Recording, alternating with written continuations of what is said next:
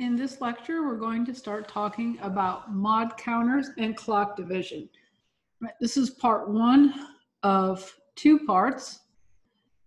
Our design objective is to explore and understand the clock frequency division and power of 2 modulus counters. There's a bit of a background in this document that I'm giving you on clocks. We've already talked about clocks before, about frequency and period. I'm not going to go through that here in the lecture, right? You can read through that on your own. Like I said, we've already talked about it in class, what a positive level, positive edge, negative level is.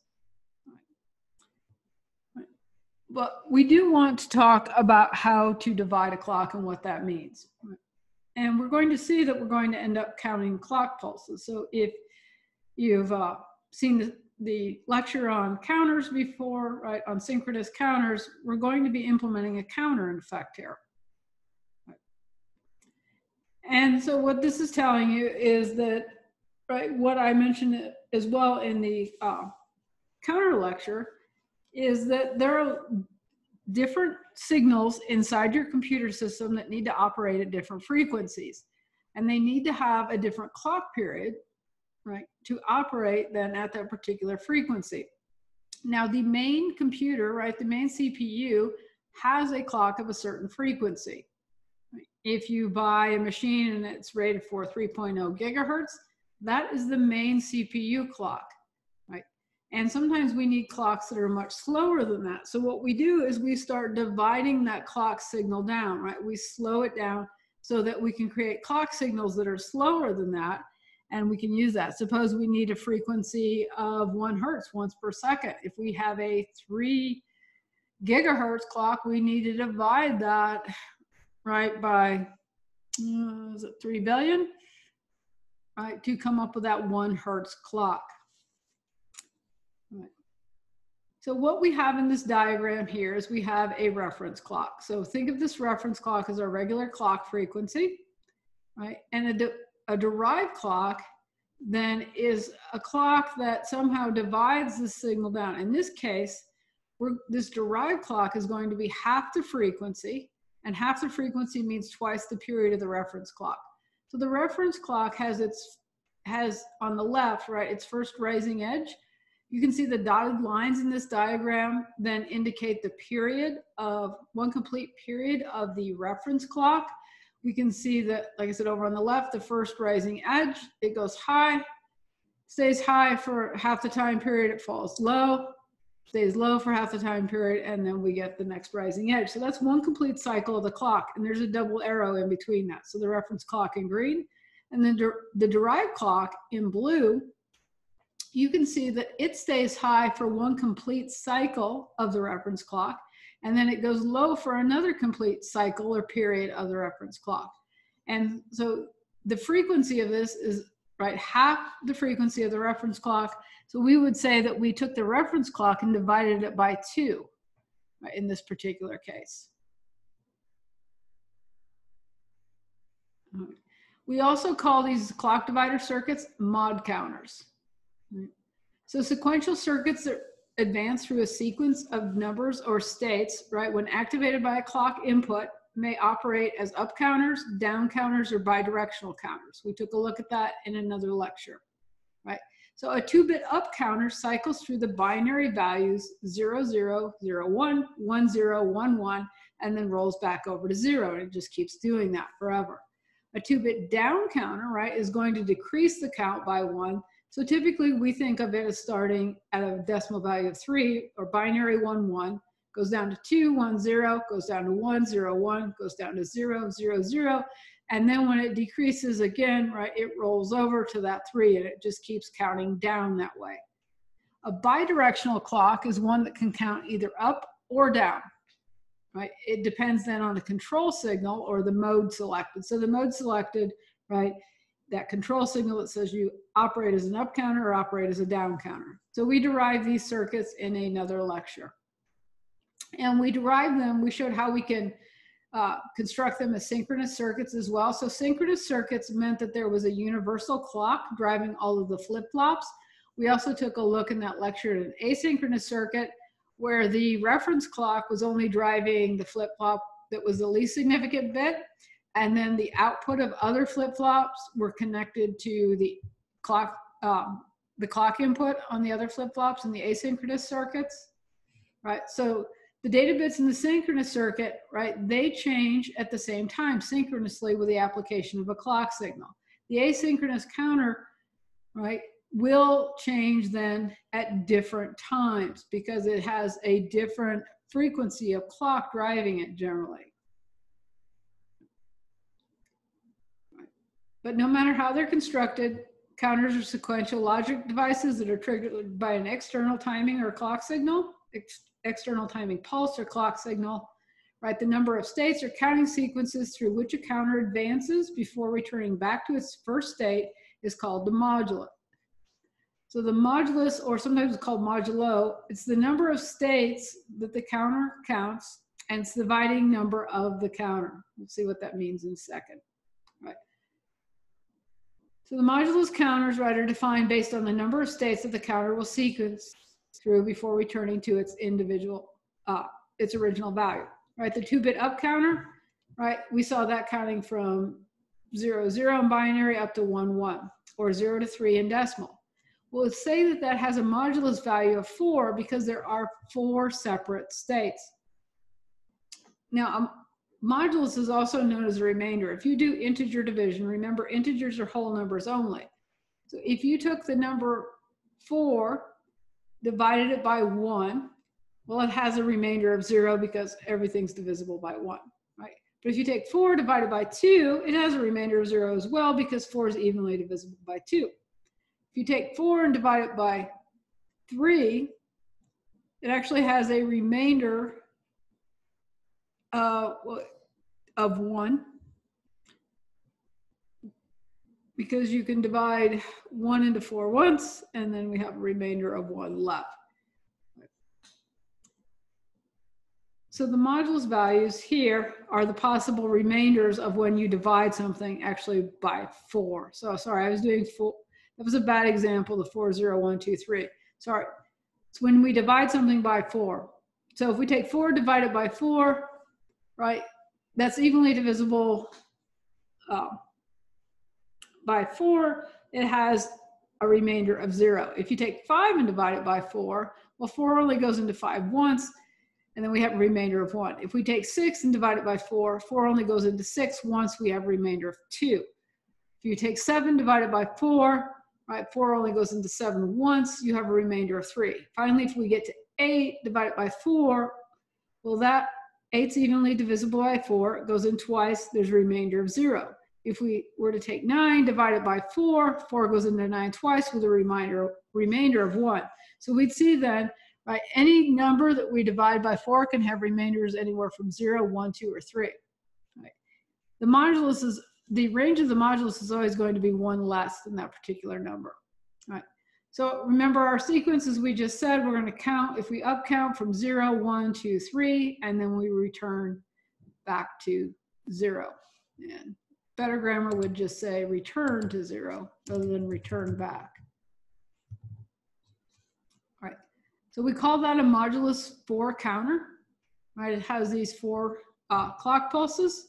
And we're going to see that it's actually going to end up in a quarter frequency, so divide by 4 circuit.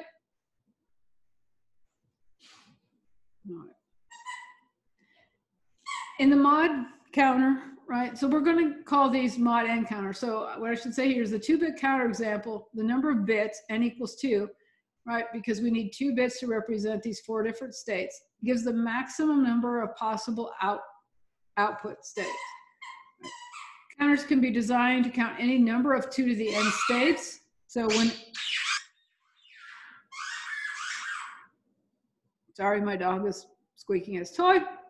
2 to the 1, 2 states, 2 squared, 4 states, when n is 3, 2 cubed, 8 states, when n is 4, 2 to the 4, 16 states.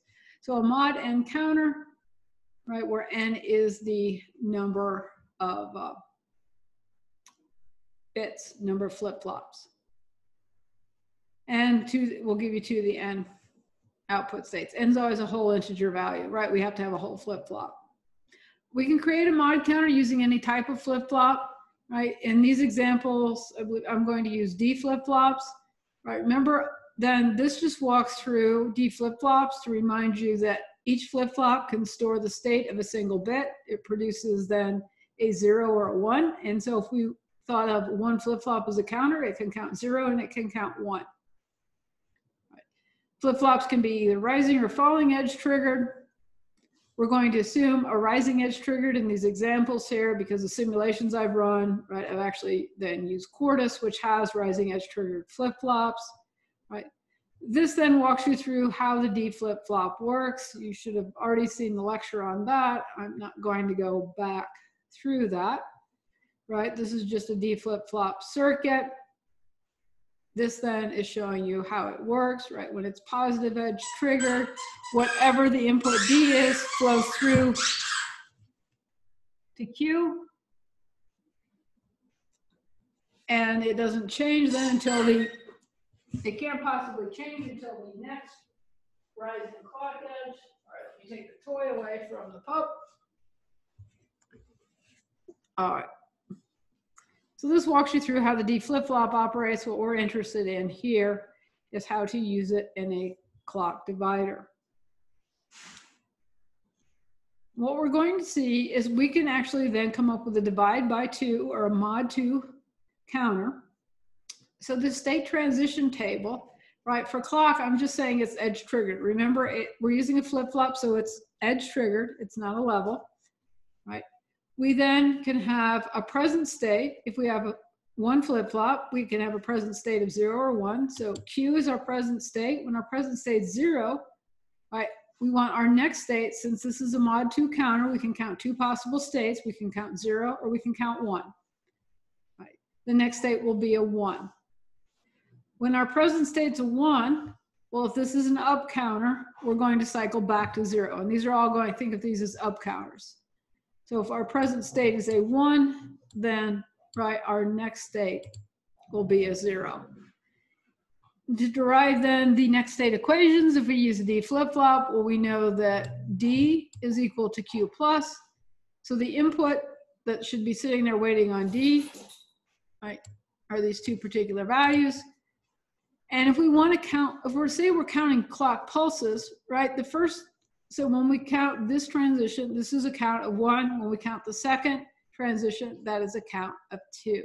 So we're counting 2 clock pulses in there, right? But our output count would be a 0 or 1 because it's binary, right? And if we solve for the ones here, that we can say D is a function of Q. So D is a function of Q is equal to Q naught. So the inverse of the flip-flop output Q is fed back into the input D to produce the mod 2 counter, right? The inverse of the flip-flop output is fed back into D. Right? And so our mod 2 counter circuit looks like this. We have a D flip-flop. We have a clock pin on the left as an input, right? We have a reset. So if we wanted to reset the output of the flip-flop to 0, we could assert that signal. Right, we have the output of the flip-flop then going to our output on our circuit, which I named mod 2 count. So that will produce a 0 or a 1. But then we need the output Q as well to flow back into the input D because we said D is equal to Q naught. So you can see above the flip-flop, right, we have a NOT gate so that we get D is equal to Q naught. Right. I've got then, right, the output if you simulate this circuit. Right, what you can see in the top line of this functional simulation is reset. That from about 0 to 10 nanoseconds, the reset signal is low. When the reset signal is low on this flip-flop, then it causes a reset to happen, meaning the flip-flop will actually be, the output of the flip-flop will be a 0. So the output of the flip-flop, as you can see in the functional simulation, right over on the left where it says out, is mod 2 underscore count. Right, the clock signal is in the center of that, right? And so you can see then, if you see then where the blue line is at 12.5 nanoseconds on that first rising edge of the clock. So the clock is our reference clock. Our output of our flip-flop is going to be a 1 because we're no longer, then in that state, reset's no longer 0. So for the rest of the simulation, from 10 nanoseconds up to 80, reset is 1, meaning we're not resetting the circuit. So whatever is sitting there on the input D, right, will then become the output of the flip-flop. Well, we said that the output of the flip-flop, right, sorry, the input D is equal to Q naught. So this mod 2 counter, that's our Q output. Q is 0, Q naught must be 1. That means there's a 1 sitting there on D. Right. So at 12.5 nanoseconds, we start then this mod 2 counter. And you can see, right, if you go across the next rising clock edge, right, at about 15 nanoseconds, we would see our mod 2 counter go from a high state to a low state. Right. It's going to stay low until the next rising edge of the reference clock signal. And what you can see here is, notice then that the output of the mod 2 count is at half the frequency, or twice the period of the reference clock. So if we were to grab this mod 2 count signal as a clock and use it as a clock, right, it would be half the frequency. So we call this then a divide by 2, right? We have taken the reference input clock, we've divided that by 2 to get a clock, an output of a clock that is actually half the frequency. We do that simply by counting 2 clock pulses before then changing the state of our output. All right. We can create a mod 4 counter, and a mod 4 counter is a frequency divided by 4, right? If we take our reference clock and apply a mod 4 counter to it, the clock that we get out of that after a count of 4 pulses, because we're going to count 4 clock pulses before we transition our output, right, will be a quarter frequency of that reference clock. So a mod 4 counter, right, has 4 counting states, right? 0, 1, 2, and 3. It's that 2-bit counter. It's going to require 2 flip-flops, n equals 2, right? We've done that 2-bit up counter before. It's going to divide that input clock by 4. So I've got a state transition table here, right? I'm reminding you here that the clock is edge triggered. In the present state, we've got Q1 and Q0, our 2 flip-flops, have 4 unique combinations, right? These 0, 0, 0, 1, 1, 0, 1, 1. And this is an up count. We're going to count clock pulses. So when our present state is 0, 0, right, at the next edge trigger, our next state will be 0, 1, because we're up counting. That's 1 clock pulse that we've counted. When our present state is 0, 1, we're going to count up by 1. Our next state then will be 1, 0. That's the second clock pulse we counted. When our present state is 1, 0, our next state we'll count up by 1 is 1, 1. That's the third clock pulse we counted. When our present state is 1, 1, we count up by 1. We roll back over then to 0, 0. That's the fourth clock pulse we've counted. All right. So we'll use D flip-flops to derive these equations. We need to derive one equation for D1. And so D1 is the same as Q1 plus. If we solve then for these 2 1s here in Q1 plus, right, we get that is Q1 XOR with Q0. And if we solve then, right, for D0, well, we could solve for 0s or 1s. It looks like I'm solving for 1s here. So we have Q0 plus is a function of the input of Q1 and Q0 in the present state. And so when those are the input 0, 0 and the input 1, 0, right, that equation then reduces to Q0 naught.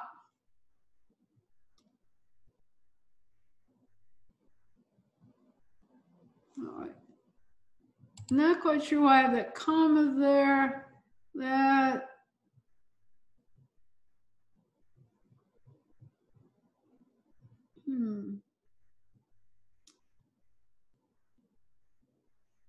that equation is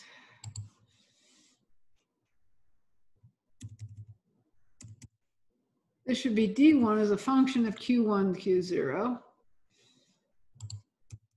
This should be D0 as a function of Q1, Q0 is equal to that. Sorry, I don't know where that extra typo came from. All right, those are our state equations then. And so we can then create a circuit schematic that looks like this, right? So over on the left, we have our reference clock input. Then I've labeled that input pin CLOCK. I've labeled the wire CLK caps. So you can see that's the input to both of the flip-flops. We've got a reset, right? Whenever reset's low, the output of both of the flip-flops will be a 0. When the reset's high, then the output will then be based on the input D, right? Again, Q0 naught was the same as our divide by 2 clock. So you can see then our least significant bit on the left, Q0, right, feeds back into D0 with Q0 naught. Our other circuit then was Q1 XORed with Q0. So our rightmost flip-flop is Q1. You can see the Q1 XORed with Q0 in the XOR gate. There's an output pin that says Q1 down to 0. So we're going to get a 2-bit output here. So we could, if we want to grab this count, right, we could actually then see the number, the binary value 0, 1, 2, and 3 coming across, right? You create that circuit, you run the functional simulation shown here, and we're going to see then that that Q1 output is our divide by 4 clock. So Q1 gives us divide by 4, Q0 gives us divide by 2. So in the functional simulation, we're going to look at the area where the reset value is 1, right? Look at the values in for Q. So remember that output pin up here, I named Q. So you can see then that the binary values in the center of the simulation, right, are 0, 1, 2, 3, 0, 1, 2, 3. You can see how that's counting up, right? Let's go ahead then in where it's marked in blue at 27.5 nanoseconds. Let's start counting this as 1 clock period. So on the rising edge of that clock, our Q1 signal goes low. It stays low for 2 complete counts, right? The 0 and the 1 count, which is 2 clock cycles. Then it goes high for counts 2 and 3, another 2 clock pulses. So we've counted 4 clock pulses. So the Q1 is a divide by 4 because there's 4 reference clock pulses to 1 Q1 clock pulse, right, or clock period. Q0 you can see is a divide by 2 because there's 1 Q0 clock period to 2 reference clock periods, right? So coming out of this, if we could grab these bits individually, we could grab a divide by 2 and a divide by 4. We're usually interested in the divide by 4, but we could grab the other one as well. Right, so that's how a mod 4 counter works. We counted 4 clock pulses. And then you can keep then adding in flip-flops. Right? We could add in other flip-flops.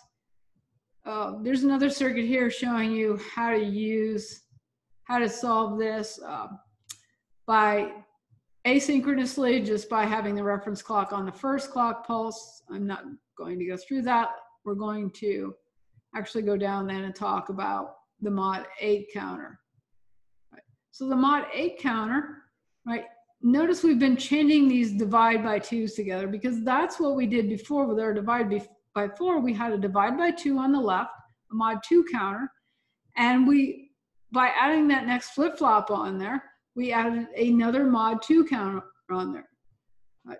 So we can get a divide by 4. And what you can do is you can chain these together. If you chain 3 of these together, right, you end up with the divide by 8. So you could use that mod 2 counter that you already created to create a divide by 8 without then coming up with a whole set of circuit equations for the divide by 8. Right? You could come up with a set of circuit equations just the way we did with, right, that if we scroll back up here, we did this mod 4 counter state transition table. We could do one for a mod 8, which means we have to add another flip-flop, Q2, right, to the present state, to the next state to count those 8 clock pulses. We'd have to derive an equation for Q2. We could do that, but the other thing we can do is we can start chaining these together, which is what this section is talking about here. So if we chain 3 together, we get a divide by 8. So if you look at this, the reference clock then is only coming in, right, to this particular circuit here, this first circuit. The output of this is a divide by 2. If we take this output clock, right, and feed it into the clock of the next one, and we divide that by 2 again, because this is a mod 2 counter, that output will be a divide by 4. If we feed that into the clock of another mod 2 counter, then we end up with a divide by 8, because we took the divide by 4, divided it by 2, which is a divide by 8. So the derived clock that's coming out of this would be a divide by 8. And so this is a faster way then to start chaining these clocks together, right, rather than coming up with all of these different equations, right? Because if we needed to do a divide by 16 or a divide by 32, right, we wouldn't necessarily want to start doing state transition tables for this. As a matter of fact, if you have this divide by 8 circuit, you could create a symbol for that that's a divide by 8. And you can chain divide by 8s to divide by 2s to divide by 4. So you can start chaining all these different ones together to get different powers of 2. Right. Here's the functional simulation just to show you then, right? Here's the reference clock, that there are actually 8 reference clock pulses to the derived clock, to 1 pulse of the derived clock, or 1 period, right? Just to show that circuit works. All right, so the idea is then we were able to divide by 2 with these circuits just by powers of 2. In the next lecture, right, we're going to talk about how to divide clocks that aren't powers of 2, right? How do we divide by a power of 3 or a power of 5? All right, so that's the idea here of clock dividers, right? We just simply slow down a reference clock signal by passing it through flip-flops. It's important to know that you can chain these together, so you don't have to make a separate circuit for every possible divide by 2 scenario.